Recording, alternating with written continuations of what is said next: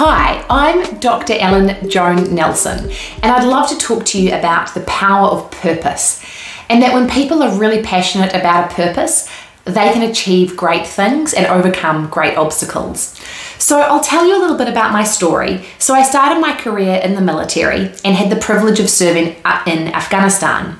Now in recent times, myself and 3 other volunteers have formed a team, and we have been helping to evacuate hundreds of people from Afghanistan to New Zealand.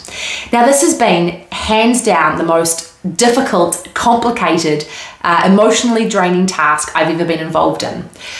But the reason that we've managed to have success with this task is that the team are really diverse and we all bring different perspectives to the table, but we're absolutely led by purpose. So none of us in the team are kind of the designated leader.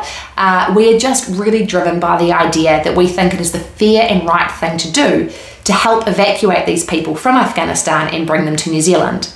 And what's also been interesting is along this journey, there have been other people who have also contributed to this task.